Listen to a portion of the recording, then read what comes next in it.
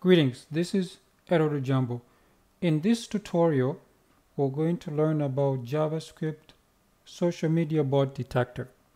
So one of the problems with social media is there are a lot of bots. Some of them are malicious, some of them are used to prop up some accounts. Maybe it's for spam or other intent. So we need a simple way to be able to detect whether the social media account is a bot or not. So I'm going to choose 3 simple ways. So the first way is going to be by the username. So for example, if a username has a jumbled combination of letters and word, for example, in this one it's XYZ, a whole bunch of numbers, I'm going to assume that's a bot. Now, there are also other ways. The next way is the behavior. So for example, if an account has a lack of engagement with other users, for example, there will be no likes, there will be nobody's following that account, and that account is also not following anyone.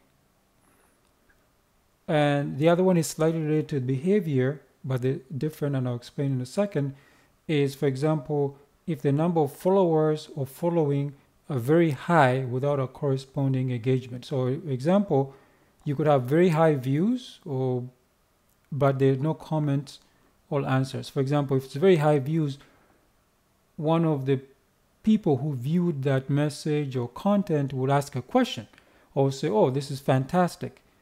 Just little things like that. So for example, if you have 1 million views and there's 0 engagement, that is very suspicious. Nobody liked it. Nobody even said, oh, this sucks, or this is fantastic. That's very suspicious. So those are the 3 criteria I'm going to use. There's obviously more.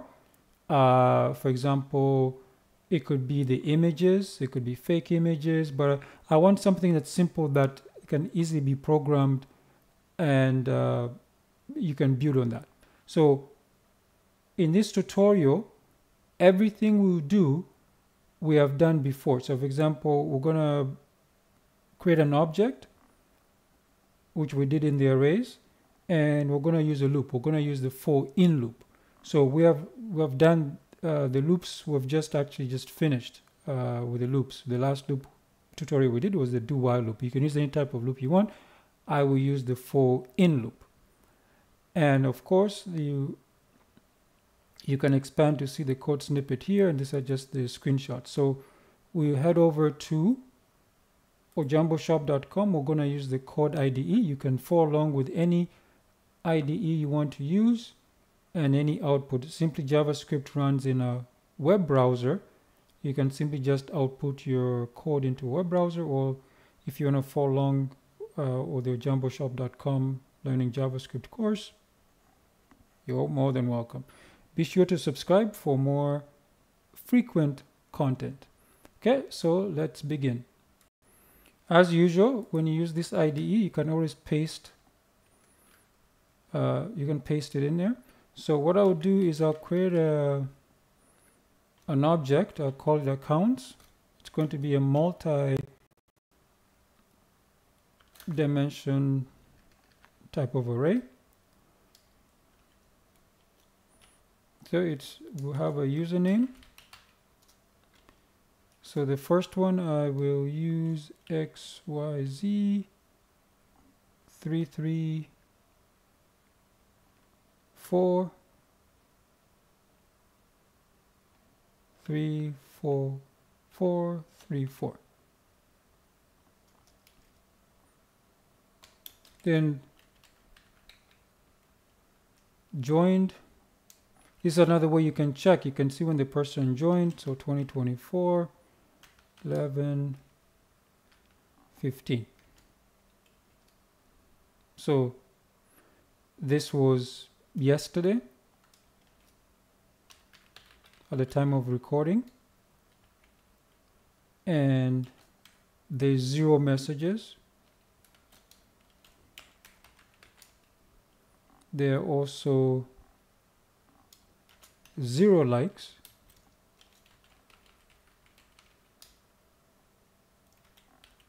So following will be 0.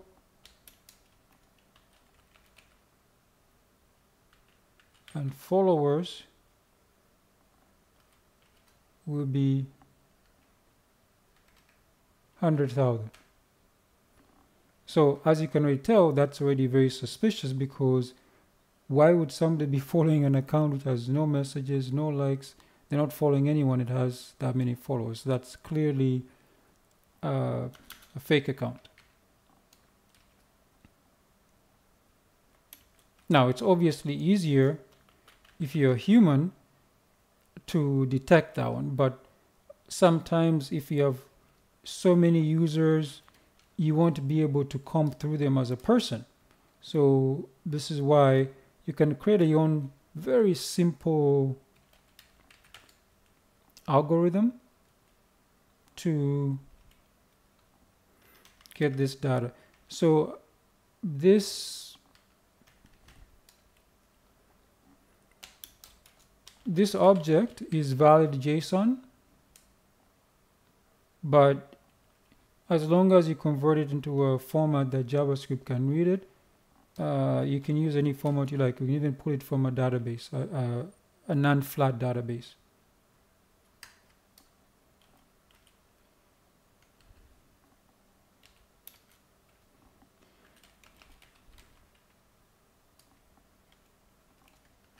And you can tweak the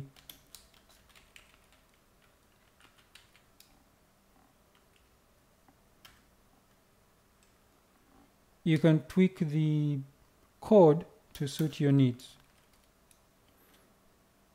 So for example, John D, the last user I just made, that one is up to you to decide if that's a bot or not.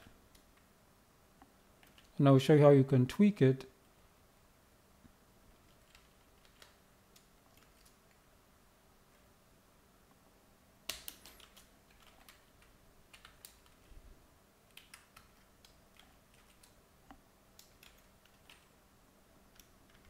So this person joined in 2023. You can also go by date.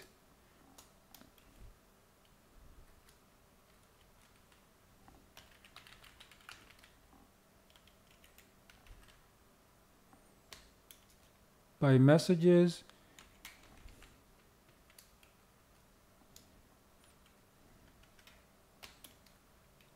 Just be realistic. Like for example, if somebody is posting 10,000 messages per day, you know, that's iffy.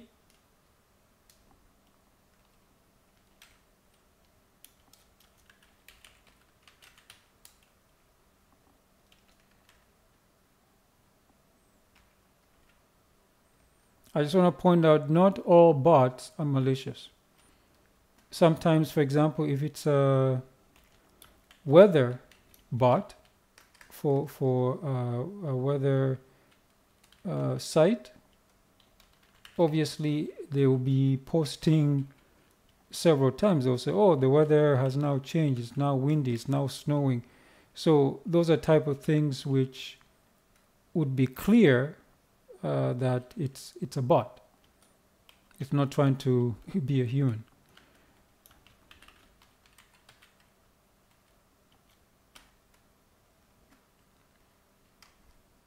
Okay, so the first thing we'll do is we'll check the username. So I'll create a variable. I'll call it that username equals false. Then let username D equals accounts key dot username dot match. I'm gonna use some regex. I think I have lots of regex tutorials as well. I think even some videos. So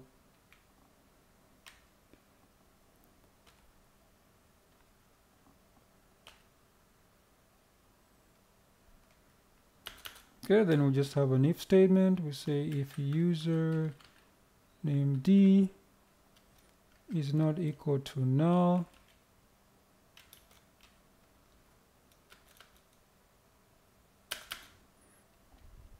then we say if username D, because it puts it in some type of array, dot length is greater than 4.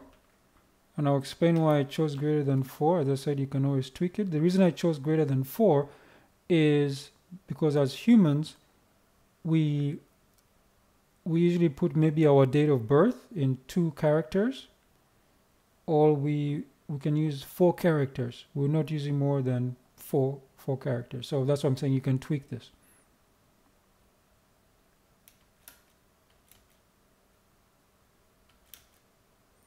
So what we do here, then we say username equals true.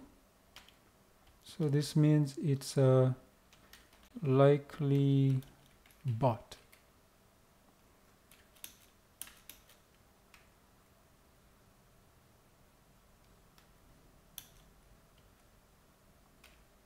Okay, so that's done. So next we'll check the behavior.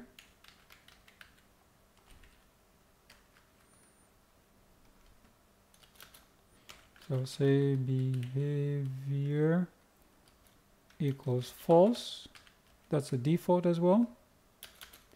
Now say if accounts key dot messages equals 0 and accounts key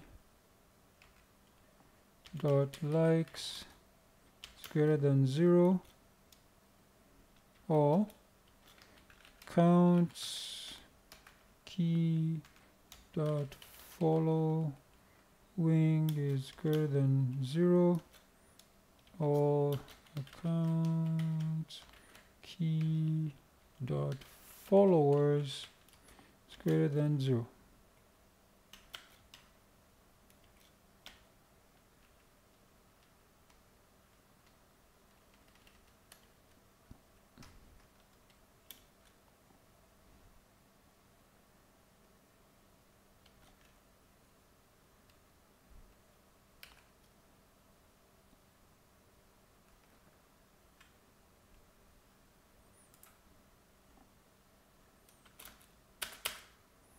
So then behavior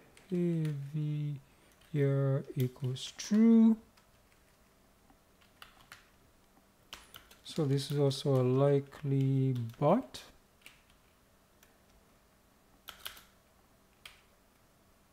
And finally, we check the metadata. So we say let metadata equals false. So we say if accounts key dot likes is greater than accounts key dot messages, or accounts key dot following is greater than accounts key dot messages, or count key dot followers is greater than accounts key dot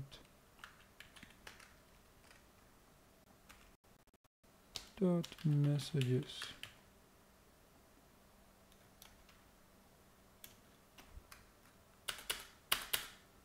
So we'll say metadata equals true, and it will be a likely bot. Okay, now we're done. We just need to print out some nice message. So we say username or behavior or metadata. This is a short form of if it's true. So we'll say console.log accounts key dot username. We concatenate is likely bot.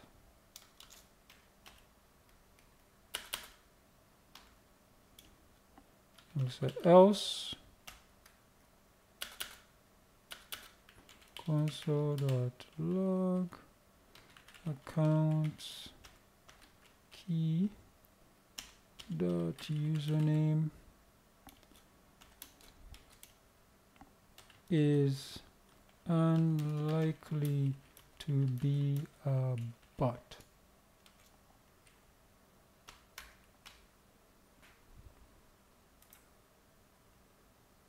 Okay, I made a mistake. Most likely it's here. Let's see if I can fix it quickly.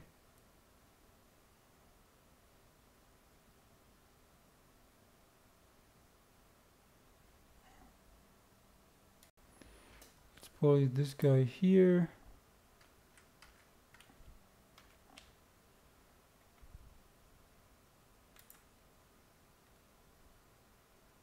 Nope.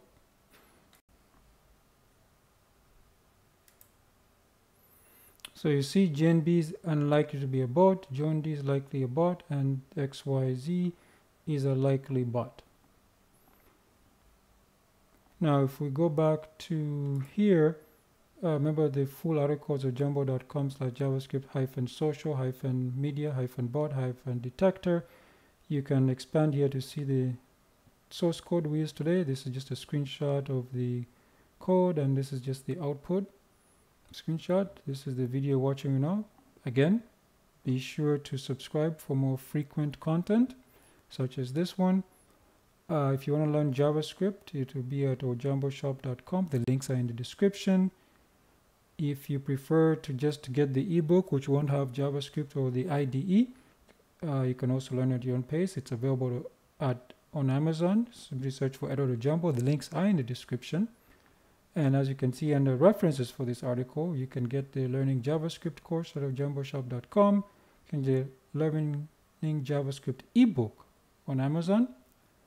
And if you prefer one-on-one tutorials, or if you want anything else like custom websites, applications, or if you have any suggestions for tutorials, you can visit ojamboservices.com. And that's the end. Thank you very much.